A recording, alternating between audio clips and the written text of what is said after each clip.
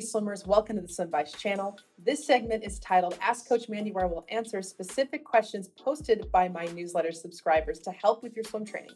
Now, before I get into detail, if you're new to this channel, welcome and thank you for your support. Be sure to hit the subscribe button at the bottom right-hand corner so you're notified every week with new videos to help with your swim training. So the question is all about open water swimming. Coach Mandy, how do I maintain control in choppy conditions? All right, this is an awesome question and something that many of you are struggling with when you're training out in open water.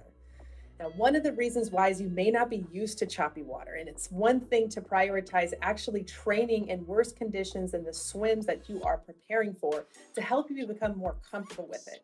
Now, in order to handle chop is that your form has to be hardwired in. Think about your form in the pool, what you work on in terms of posture, stability, timing. All of those pieces have to be hardwired, even more so for choppy water. And how that happens is increasing your tempo out in open water just enough, but also maintaining your timing out front. So I'm going to go through some of these key points in this video moving forward. Okay, so the key points to practice is number one, sighting properly. You want to keep your sighting quick and avoiding lifting your torso too high. This will help you decrease the amount of resistance that you're fighting against, because with choppy water, it's already so much resistance that you want to decrease as much as you can. So where you actually sight is at the peak of the wave, and you breathe in the trough of the wave. This will help you maintain your balance and avoid moving side to side when you're out in choppy water. So I have a quick demonstration of sighting out in open water so you can see those key points put into practice.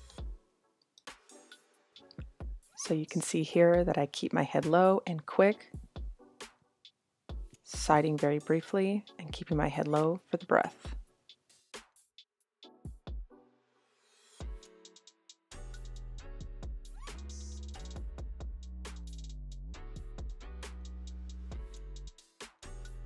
So the key is to keep it quick and keeping your head independently lifted out to sight.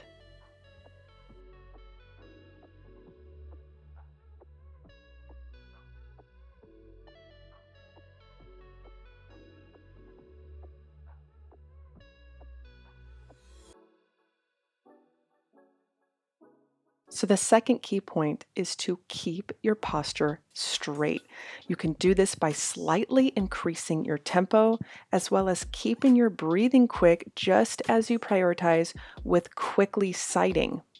This will help you stay straight and avoid choppy water moving you around side to side. Now, the important point with tempo is that you have to increase it, but it must be sustainable. So you don't want your arms spinning so quickly out in open water that you end up fighting resistance. You want to ramp up your tempo just slightly higher so that way you can drive through the chop. And my last point to prioritize out in chopping conditions is to stay low. You may think or have the reflex to stay on the surface of the water, but you want to drive into the chop versus fighting on the surface. You're going to end up moving side to side and all over, and the water is going to take control of your swim when you maintain on the surface of the water versus driving into the chop. So you want to stay low, keep your breathing quick, and of course, picking up your tempo to a sustainable rate.